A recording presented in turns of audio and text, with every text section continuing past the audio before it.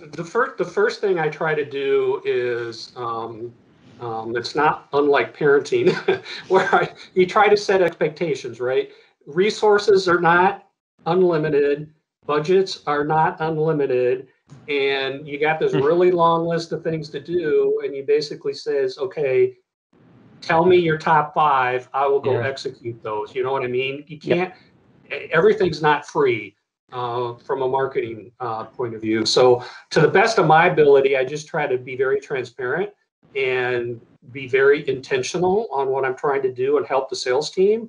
And just like in any other organization between any other functions, you're going to have this natural conflict, which is not, it's not a bad thing. You just have to be really good at working through what's best for the company.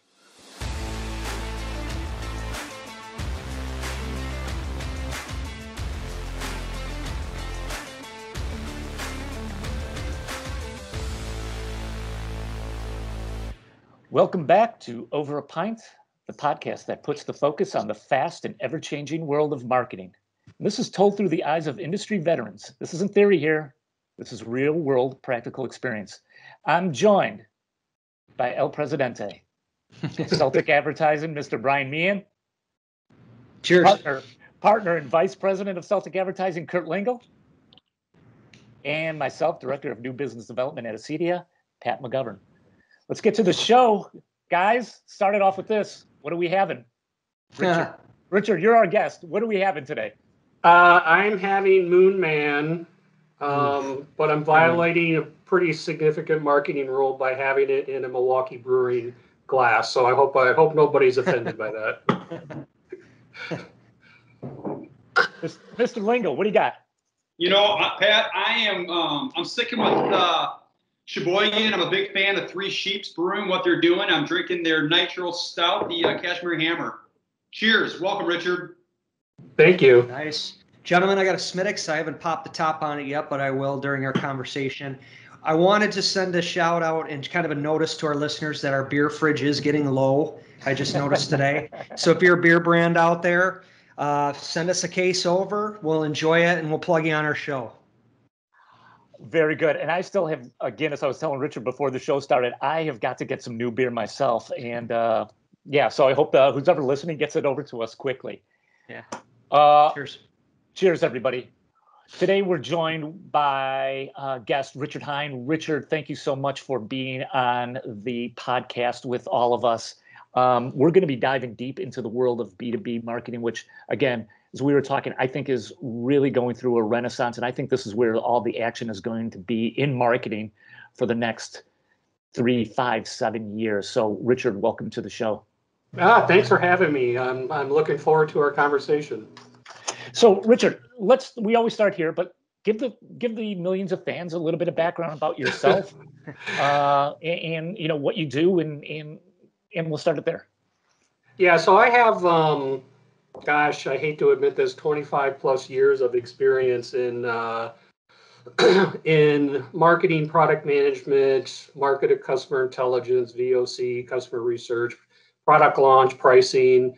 I'm now in my 7th industry, and they've all been highly technical, highly sophisticated, ranging from electronic materials that are made to use circuit boards, all the way to grid automation, utility protection, automotive, building automation, now into somewhat of the educational space. And I've worked for really big companies in big global roles, and most recently I've been working in smaller manufacturing companies kind of in the southeast Wisconsin area.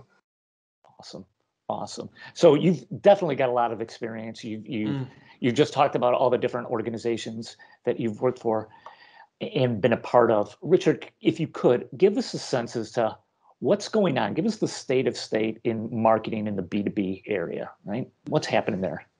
I think there's, at least for me, and especially over the last 5 to 10 years, I've definitely seen more of an emphasis on solutions versus like just selling a widget, if you will.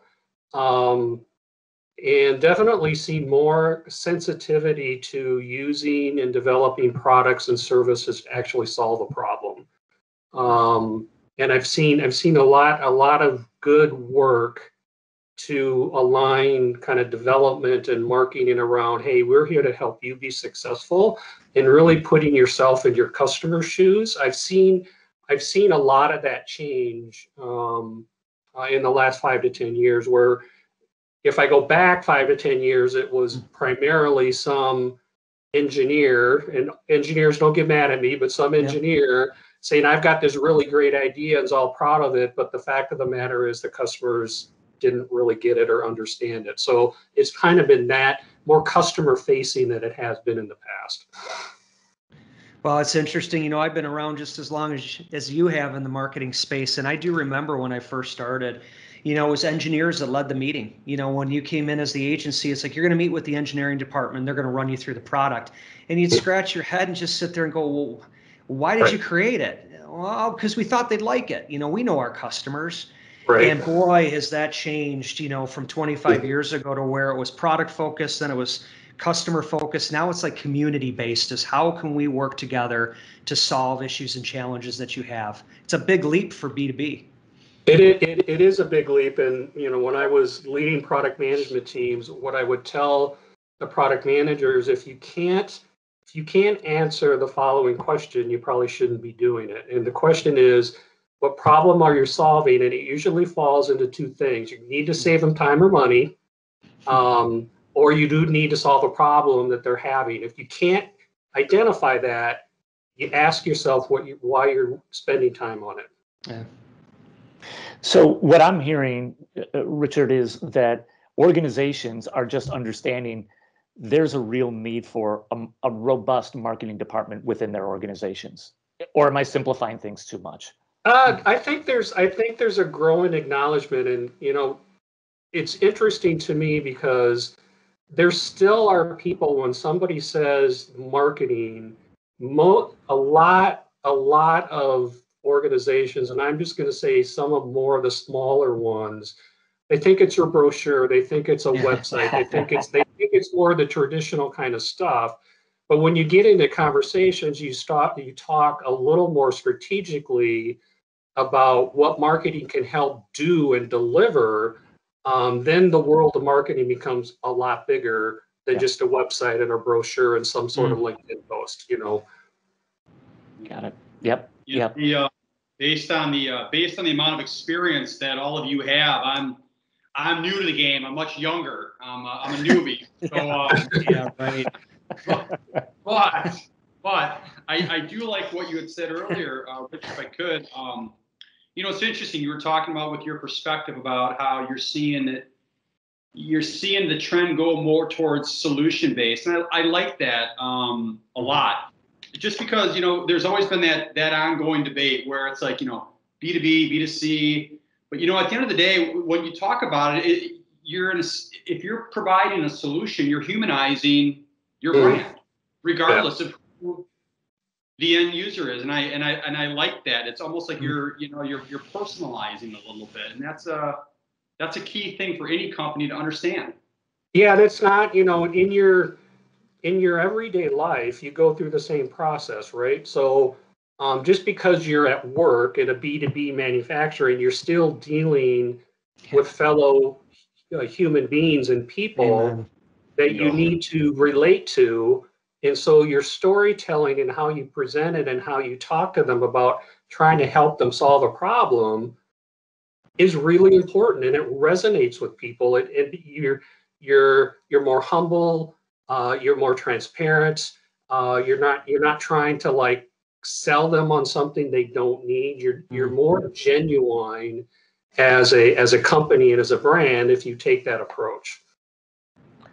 Cool. Hey, so Richard, one of the things that connected me with you was some of the posts that you've recently published on LinkedIn, where you're talking about customer journey and the importance of that. So I'm going to hit you with a couple questions. One, Richard, for us and the listeners, why don't you describe the customer journey, just what that is? I'd love for you to do that. And then how are you trying to work that into the conversation, and how receptive are people to that idea? So, well, yeah. Okay. So customer, you can Google customer journey, you can journey mapping, you can Google customer experience, and you're going to get a very long list of hits on that. But generally, what a journey map is basically identifying the experience a customer has with you as they go through the journey from becoming aware of you, researching you, interacting with you in terms of, hey, I want to talk to a salesperson, or I want to quote, or I want to place an order, or I receive the product, I install the product, and what happens when I need help after I purchase. So generally, the journey will cover 5 major stages. It's like aware, compare, decide, order, deliver, support in general. And then what a journey map exercise does is it goes through and you do research with customers, and you try to understand what they expect at each one of those stages. How do they feel today about their experience with you in each one of those phases? How they want to feel, so aspirational, how they would want to feel through those. And then it identifies moments of truth. And a moment of truth is a transactional experience. Let's just, as an example, somebody wants to become aware of you. They do a Google search, they end up on your website, and they can't find what they're looking for. That's a moment of truth because it will create a negative experience. And so there's a couple moments of truth in each one of those stages. And you'll know where you're doing well. You will know where you're either not as good or not as bad. You're kind of equivalent to the peers in your space. And then you'll know where people are having a negative experience. And the reason that becomes super important is because then you can align not only your marketing efforts, but your process improvement efforts. And as I've somewhat made the case on LinkedIn, believe it or not, you can align a product strategy based on what you learned from the journey map. Pat, I was just going to say what I found interesting with the journey map early on was it was generally a marketing function. When we got to get them into the funnel. When they're in the funnel, we'll send them an email. We'll send them some case studies. What I like about the way Richard explains is it's really everything in the organization. Yes. It's marketing, it's sales, it's customer service, it's production, it's installation. All of those pieces have to align from the front of the house to the back of the house. And if they don't, everybody fails. Instead of looking at it just how do I get them in the funnel to create a sale, I like that it's also once I have the sale, how are we carrying that customer through the end of the journey and then back to the beginning again. Yeah, because the whole idea is it's easier to keep a customer than to get a new one, right? And customers that are loyal will tend to pay a higher price and give you a bigger share of their wallet. So that's the whole concept. So you've got this core group of customers that you really want to keep happy, and if you keep them happy, they're going to tell other people, and it's just this just this snowballing effect. And the last thing about a journey map is it tells you the key drivers of that loyalty. So what you'll get is you'll get a perspective of the levers that make people come back, meaning you don't have to fix everything.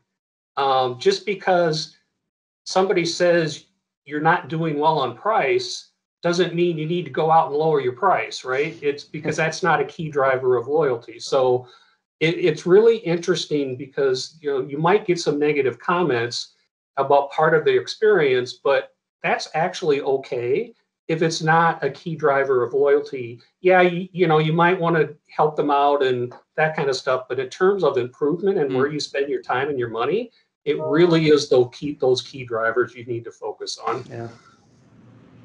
You know what I like about and I think that was a great summary and great talk through, Richard, on the customer mapping. What I find interesting is it just, you're right, Brian, when you talk about the funnel, it's, the awareness, consideration, purchase. This is full investment in. This is a company making the full investment on that individual. And you're right, it's full integration, and it's beyond just the end result. I like how you said that. It's those moments of truth in between where you're constantly checks and balances, and that's easier said than done. I mean, you got to really walk the walk to really get that customer or end user or whomever it might be to really drink the Kool-Aid, which is the ultimate goal. I like you said that. It's easier to retain than find a new customer. We want them all to drink the Kool-Aid, but it takes an investment, a full investment all the way through.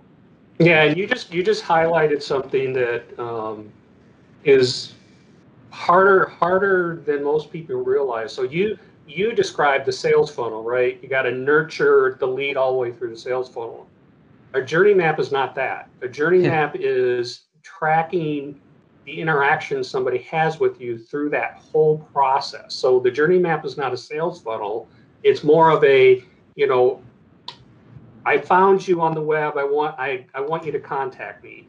I requested a quote. Why didn't you get it back to me in like an hour? Why did it take a day?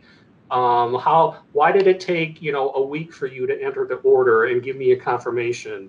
It's those those interactions is really what you're measuring, because it's the entire relationship across that whole journey. That's what I'm advocating for. It's been a huge help for me in my marketing thinking and prioritizing and understanding how marketing can really help companies grow by focusing on those moments of truth.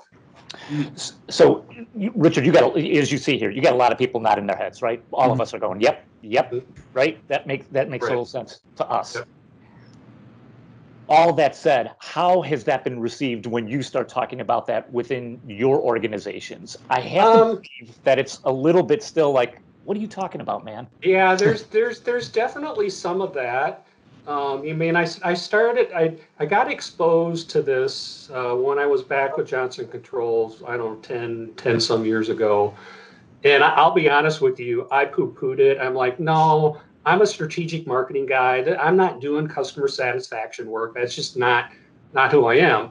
What I realized was the power of the data and the power of the documentation and being able to align improvement efforts that has a real positive impact. And so, the measurements that come with this kind of philosophy is you have a loyalty score, you have an NPS score, you have an ease of doing business score, and you're able to see the changes you make. And some of them are little changes, some of them are big changes. You can see that score go up or down, and that's really what's important. But there has been a mix, right? This is not an easy conversation for somebody to wrap their head around. Right. But when I was at Metal Era, what I really advocated for was identifying and documenting and validating some of the key pain points in the process and being able to align process improvements around there, because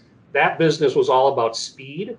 It was all about ease of doing business. And there from the quote to the order phase was a huge pain point, and that's where we focused our efforts. So, like I said, you don't have to do everything, but yes, this is not something easy to grasp when you've not been exposed to it before. Yeah, for sure. Hey, Richard, who owns this process? I mean, we're all nodding our heads. We all think this is great, but this is certainly a time commitment. So I'm wondering, is there a consulting firm that comes in that, third party, agnostic, and kind of leads you through it? Is it driven from marketing? Is it driven from upper management? What's the time commitment to this as well? Well, so in my experience, it's always been a combination of upper management support, generally led via the marketing organization. It's the way it was at Johnson Controls, the way it was at Metal Era. It's probably the way it's going to be in my new role if we get there. In terms of time commitment, there are plenty of consultants and third parties that you can partner with to do this for you. I personally would recommend when you do the journey map, you actually have a third party do it, because you'll get that non-biased interaction with customers. But the rest of it is just, all internal and making, it's like product development. I have a process improvement. I have this idea. I know what the impact's going to be. Here's my business case. Here are the resources. Kind of yay or nay, do you want to make the investment in it? So it's not that different than justifying the development of a new product. You know what's interesting, Brian? That was going to be my question too. It's I go back to what I said earlier.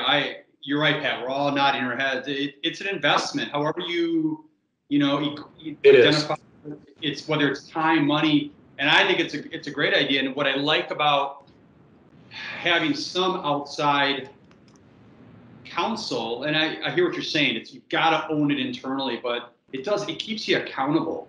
I mean, it's kind of why clients hire an outside agency. That's part of our job. It's above and beyond just, what do you need today? I need a website. I need a video. It's like, great. We're not just order takers. We're also there to counsel and sometimes have those, healthy conversations. I think that's important for someone to kind of help, an organization be somewhat accountable, because it probably can be hard. That would be my guess. Yeah. Agreed. When we take a look at all of this, or what I'm hearing too, is when you roll that all up together, what that kind of ladders all up to is your brand, right? How easy it is to do work with you, how, your NPS score, right? Yep. But unfortunately, we were talking about this earlier. Unfortunately, I think when people, especially in the B2B space, traditionally have thought of brand and their brand is, this is our brochure. Oh, this is the, and it's just so much more than that. Yes. Richard, along the just lines of branding elements and so forth, one of the areas that's very interesting to me is just the B2B outlook and overview, again, typically on websites. Give me your take on how B2B organizations traditionally kind of look at the website and the role that plays in the overall mix, and how that's evolving. Yeah, so I think traditionally, and again, it depends on, not everyone thinks this way, and it's really hard to give you kind of a broad generic answer because there's so many different things. But in general, in the B2B space, especially in highly technical industries, the website tends to be more of an online repository for technical documentation. I'm going to go in and I need to find this installation manual, or I want a sell sheet, or I want something that's got all of the data I need. And I think for me, I think that's evolving, and it's evolving in a way where we're now having, at least I have over the last couple of years, now having conversations around, when you're a B2B manufacturer and you're a marketing person, you can't treat your entire audience like they're one homogeneous audience. Let me give you an example. So if you're in commercial construction, you have influencers of people that will make decisions on whether they buy or specify your product. That could be an architect. That could be a consultant. That could be a contractor. Well, guess what? All three of those are very different, and how you speak to them are very different. The data they're looking for is very different. Totally. And so, the last couple places I've worked at is when people come to the website, they were not acknowledging their audience. There was not a home for an architect. There was not a home for a consultant. There was not a home for a contractor. So I think there's a growing awareness of the importance of understanding who your audience is, and then aligning how you talk to that audience so you can help them in the decision-making process. And their decision-making is very different. That's awesome. Let me switch a little bit, Richard. And one of the areas that's really, another area that's really fascinating to me is the interaction, or a lot of times the lack of interaction between sales and marketing, right? A lot of B2B organizations have relied heavily on the sales function, right? We talk about sales funnel. That's true. I'll just be honest with you. I've not really had a huge issue like interacting with sales, I've always taken the approach as a marketing person, rightly or wrongly, people may agree or disagree with me. That's okay. I tend to be the kind of marketing person where I'm standing behind the salesperson and making them look like a hero. I don't need the marketing team to be out front and forward. I'd rather have the salesperson be that voice of the company. I think where the nitty gritty kind of tactical conflicts are. Yeah. Sales are rapid fire. I need this, and this. Marketing's more wait, stop. They're a little slow, a little more thoughtful, a little more. I need to know what you're asking me so I can help deliver it, and I can't do it in like an hour. So it's a little more planned out. Mm-hmm. That's the natural friction that I've always seen between sales and marketing. So Richard, to help to kind of make that connection and have that kind of good working relationship, which I'm hearing is, how did you approach that? How did you build those bridges within the organizations? Well, the first thing I try to do is, it's not unlike parenting, where you try to set expectations, right? Resources are not unlimited, budgets are not unlimited, and you got this really long list of things to do, and you basically says, okay, tell me your top 5, I will go execute those. You know what I mean? You can't, everything's not free from a marketing point of view. So to the best of my ability, I just try to be very transparent and be very intentional on what I'm trying to do and help the sales team. And just like in any other organization between any other functions, you're going to have this natural conflict, which is not a bad thing. You just have to be really good at working through what's best for the company. Yeah. Awesome. Richard, just kind of changing gears a little bit. I'm curious about just the state of the union in B2B, as Pat said, but the current economic climate we're working in. We're coming out of COVID. We know it was a challenging year for a lot of people and a lot of businesses. What are you seeing today in the B2B spaces as we recover from COVID and have to deal with rising lumber costs and gas shortages and shipping delays from China? What's kind of going on out there? Well, I can definitely confirm supply chain issues and hiring people are by far. It was that way. It was that way at Metal Era. It's that way at Palmer Hamilton. It's unbelievable, and the orders are through the roof. And the thing that's interesting about where I'm at right now, there's a flood of stimulus money that's going to be dumped on the schools here in the not too distant future, right? So from a marketing point of view, my 2 weeks in, I'm like, we've got to get ahead of the game. We've got to be ready. What are we doing to plan for what could be 6 to 18 months of really high demand, really high requests? How are we going to plan for all of that? And what do I do from a marketing point of view to make it really easy for somebody to go through that journey to get to a quote and order phase? So that's what I'm thinking about. I'm sure I'm not alone. Other marketing professionals, I'm sure, are dealing with very similar things.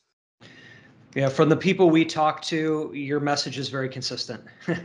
Everybody's concerned about supply chain. Everybody's concerned about hiring. I guess those are good problems to have, but it's certainly a challenge when you're trying to run a business.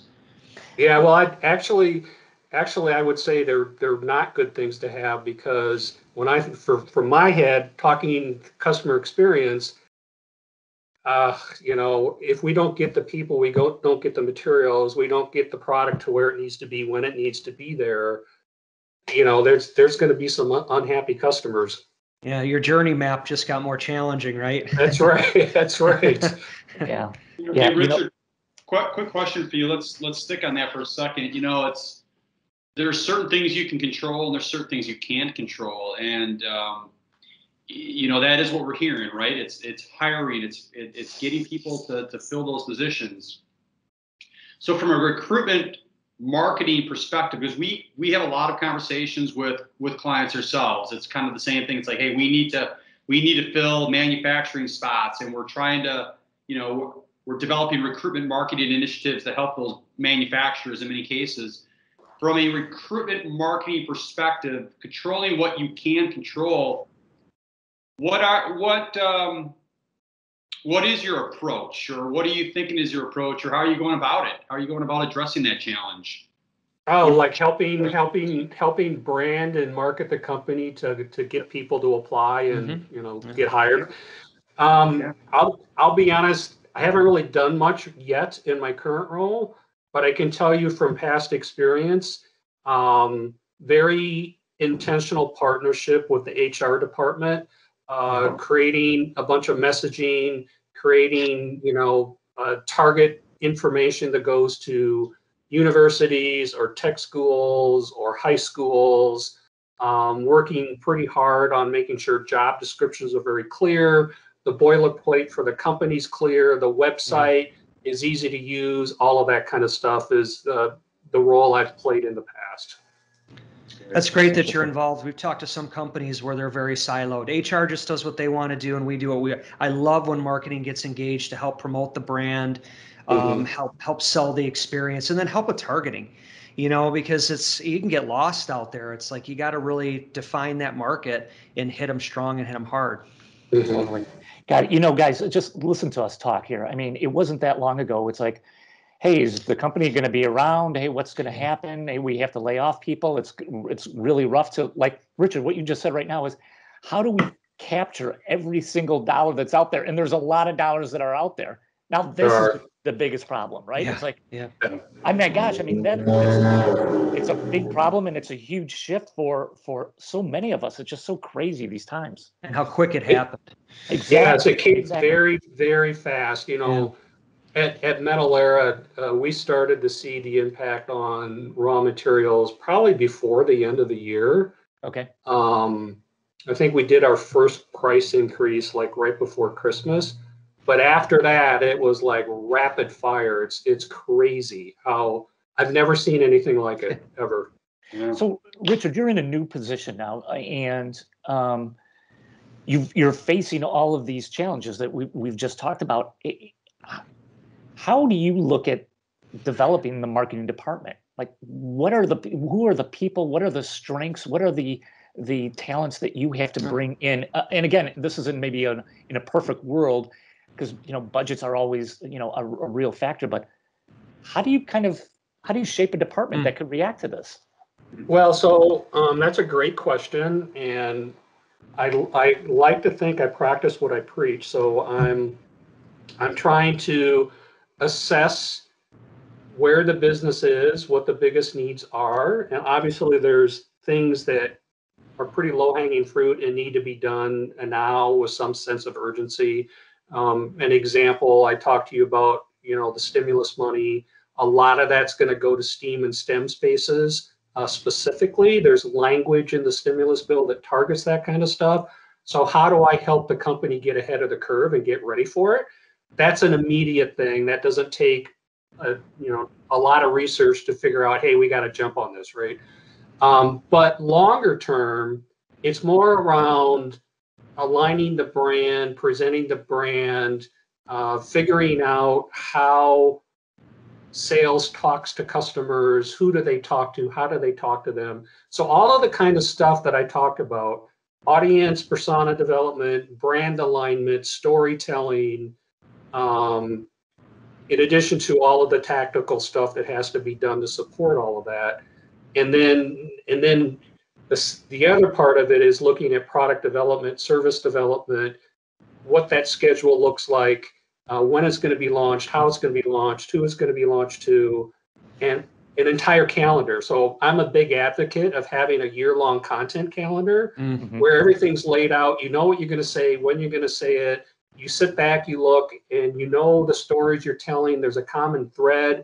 There isn't a bunch of disjointed messages and posts that don't make any sense, aren't related to each other. So I'm a big advocate of that. It works really well. It makes content creation a lot easier because you you know what you want to say, when you want to say it, and you have some time to develop it. So I don't know if I specifically answered your question, but that's essentially what I'm getting my hands wrapped around at this moment. Yeah. You know, Richard, I appreciate, you answered we bombarded you with a few questions just now, and I was just absorbing what you were saying. I appreciate your responses, and I'm hearing some consistency. You're a big believer in playing long ball and building those schedules out, and I like how you think. We all heard during COVID last year, 2020, that the big thing was for brands, don't stay dark.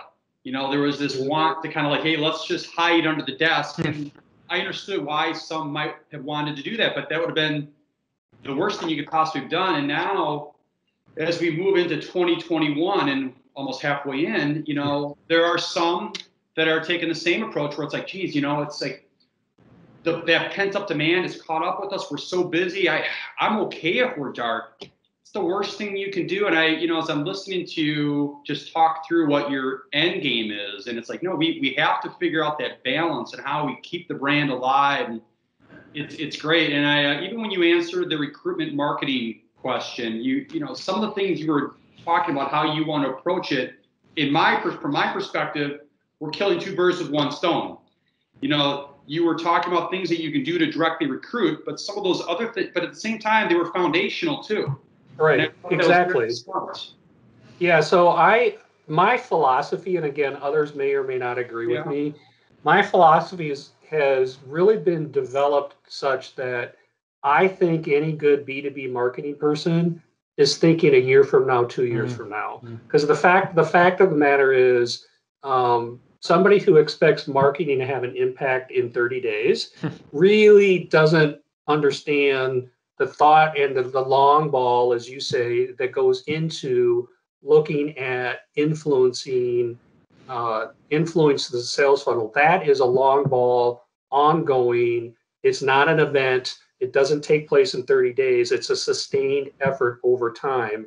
So I'm thinking a year from now, my vision is, what do I want this thing to look like a year from now? And what do I need to do today to make that happen a year from now?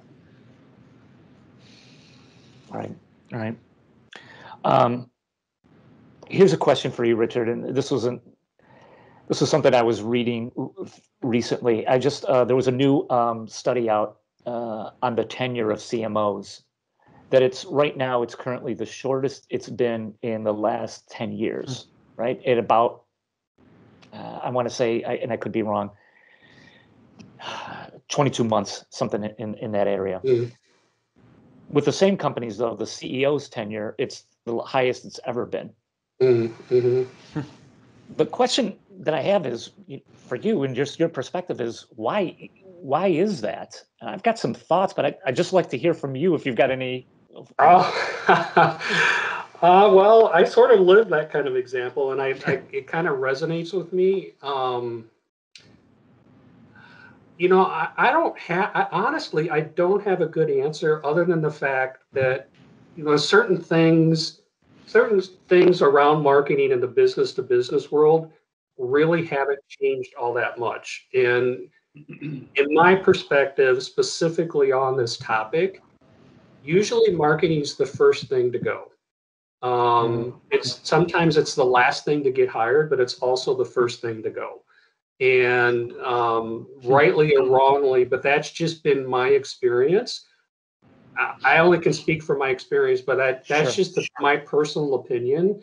It's pretty easy to say I can live without marketing for a little while, because it seems like it's almost still viewed as a disposable resource, and it's not viewed as a strategic partner.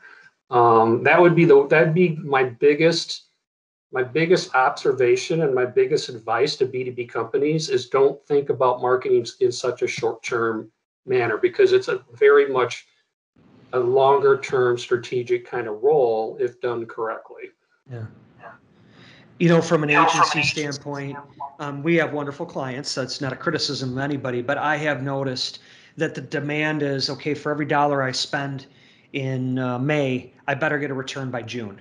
And Yes. we're gonna have a CEO executive meeting where you're gonna come in after 3 months of doing something and show us how it's connected to the bottom line. And that's a challenging place to work in. I mean, it just is. And you can disclaim it as much as possible, but you're just not going to get the results you're looking for. And I think it's just a matter of not how much patience do people have. Does the CEO get it and understand that it's going to take time and wants to invest, or is marketing overhead takes too long and doesn't get me a sale? That's the challenge we see. I would agree with that, and I would argue those kind of metrics I think are important, but they're not the end-all be-all set of metrics for marketing. So one of the reasons I advocate for customer experience in like a loyalty score and an ease of doing business score, it's pretty easy for me to track the growth of that loyalty score and the improvement of that ease of doing business score, and I can tie that directly to growth in revenue. It works every single time. I've not experienced, I'm sure there are, but in my experience, correlation being highly correlatable, growing loyalty score, improving ease of doing business score, revenue's going up every single time. Yeah. That's awesome. Richard, my final question for you is we've talked a lot about how crazy the marketing, how fast paced it is, the space is. How do you stay on top of things? Like, what are the books that you read? What are the podcasts beside this one that you listen to? What do you do? I actually spend most of my time online researching. And I'll be honest with you, one of the reasons I started the LinkedIn set of commentary a couple of weeks ago is I really want to engage with people on the topic of being a customer advocate. What does it mean? How can you use that to improve a business? I started that because I was reading a lot of information around the importance of B2B marketing people being that kind of customer voice, bringing the voice of the customer inside to the organization. And it's different than a salesperson bringing the customer voice in. The two are, sales and marketing's view of a customer voice is very different, as they should be. I'm not saying they shouldn't be, but for me as a marketing person, I'm going to see things a salesperson is not going to see, just by the nature of the role. So that's how I do it. I'm not reading any particular book. I'm a huge fan of Seth Godin. Read his blog every day.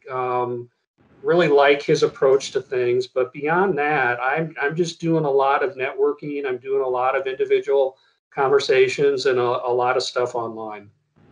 Awesome. Richard Hein, thank you so much for your time here today on the podcast. Richard, you've got the last word. So if you want people to reach out to you, where do they find you? Yeah, you can find me at Richard Hein on LinkedIn. I'm really happy with the engagement I'm getting lately on LinkedIn. That's great. So, connect with me. Let's start a conversation. I want to thank you guys for the honor of being on here. It's been a pleasure, and I really appreciate the opportunity. So thank you very much. Thank you, Richard. Thank you, Richard. It's been great. Cheers. Cheers.